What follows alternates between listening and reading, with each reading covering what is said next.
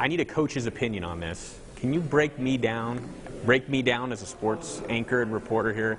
How am I doing, Coach? I need, a coach's breakdown. Yeah, you're okay. You could dress a little nicer, probably.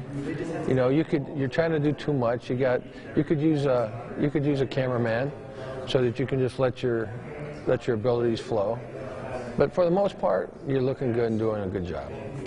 Stamp of approval from Coach Tedford. All right.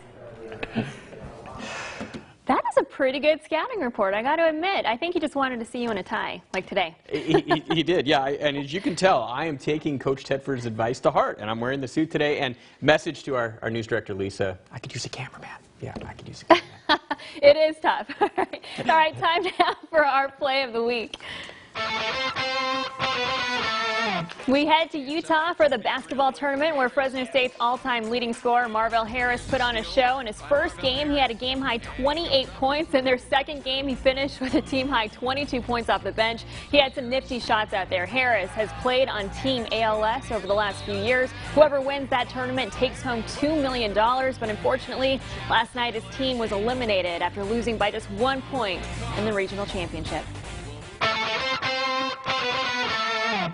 And our tweet of the week goes to Fresno State's athletic director, Terry Toomey. He tweeted out this video of the new turf saying, quote, "It's starting to come together. Can't wait to see everyone at Bulldog Stadium. And don't think we've forgotten our checkerboard. That is Fresno State tradition. It's looking good out there." We'll be right back.